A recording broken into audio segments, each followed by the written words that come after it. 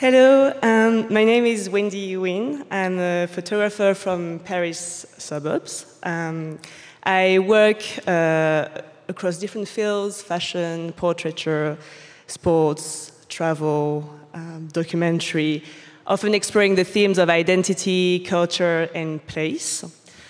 And one of my latest projects was a series of portraits of Asian women, which was a way for me to represent a community that we often misrepresent and stigmatize.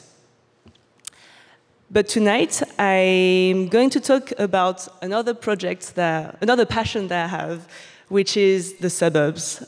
I came to London to study at St. Martin's, and it really was my back and forth between London and my hometown in the eastern suburbs of Paris that I kind of questioned this love-hate relationship that I had with my suburbs.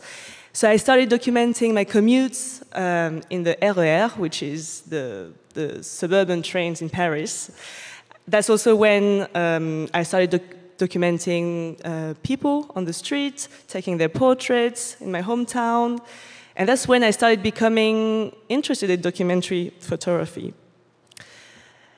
But when I came back to London to talk about the suburbs of Paris, everyone had more this idea of La Haine, Mathieu Kassovitz, cars burning, riots.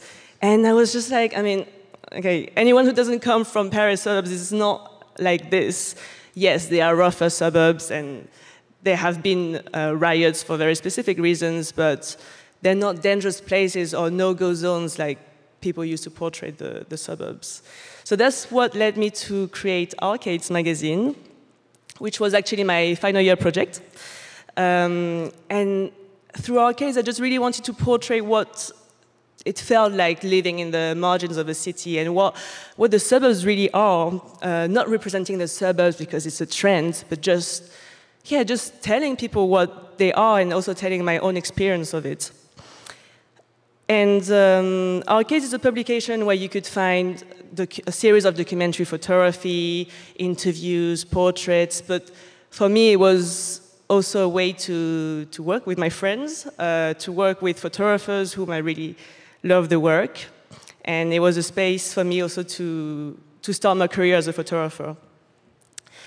Arcades also gave me the opportunity to meet Gérard Grandval, who's pictured on the left-hand side, who's the architect of Les Choux de Créteil. So Les Choux, it actually translates as the cabbages, so the cabbages of Créteil. I think someone probably thought it looked like cabbages. They're not supposed to be called the cabbages of Créteil, but yeah, that's how people know them. And they became very famous, especially in that 70s era of utopian architecture.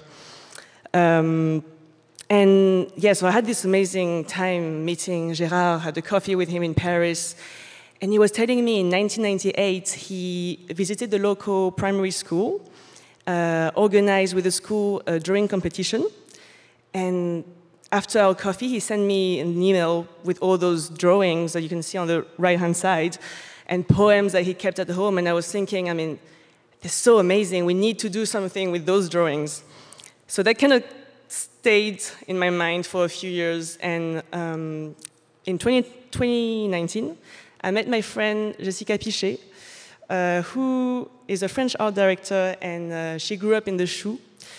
I was telling her about these drawings and the competition, and actually she participated in this competition and also won it. So that's, yeah, all of this to say that's how we started the project, Les Choux de Créteil, the subject of the night. And it's a social documentary project that I've been working on with Jessica for over 2 years and a half. And again, I don't know if anyone knows these buildings, but they're very iconic. There's been a lot of fashion shows that have been done there. There's been a lot of films that have been made there. But we don't really know who lives there. And we don't really know what it looks like inside as well. So we really want to tell the story of architecture and of these iconic buildings through the residents.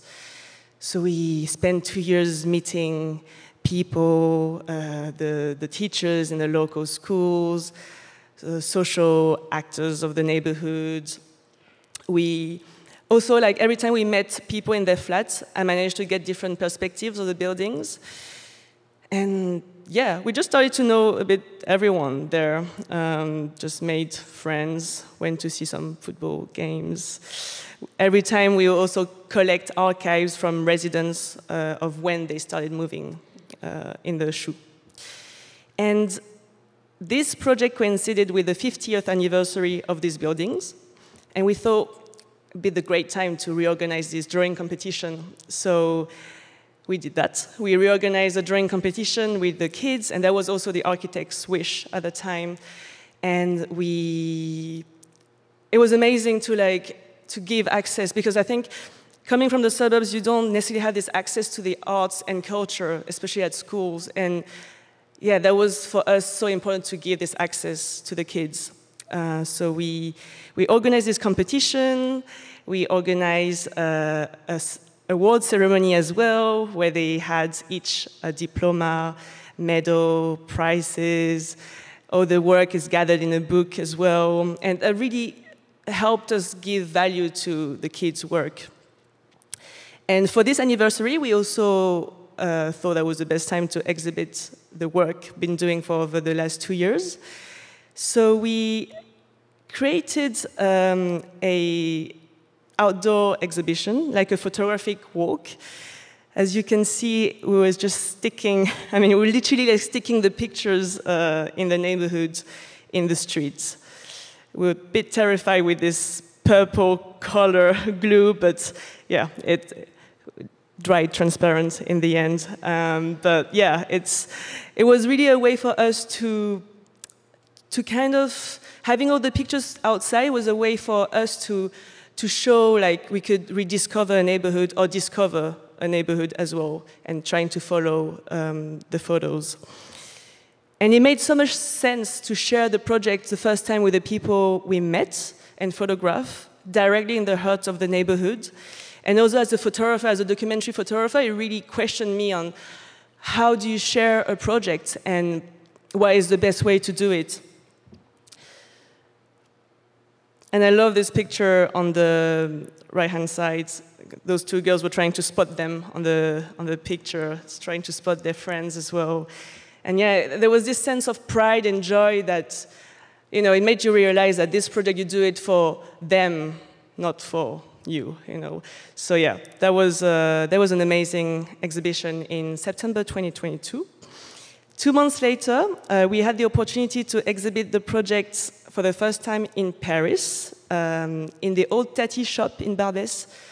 I don't know, anyone French or from Paris might know this shop. It's a shop where you used to find all the bargains in the north part of Paris. And the shop closed down. There's a French label, that Maison Château Rouge, that took over the space to host cultural events, talks, exhibitions, and thanks to them we had this opportunity to show the project.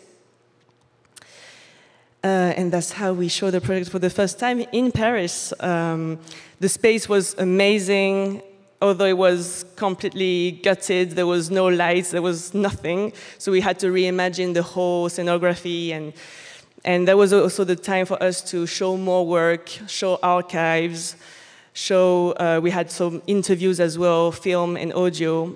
And that's also the space where we showed the artwork from the kids who won the competition as well. And we just wanted to add ourselves a bit more work, so we hosted a series of talks as well, questioning what the culture of the suburb is.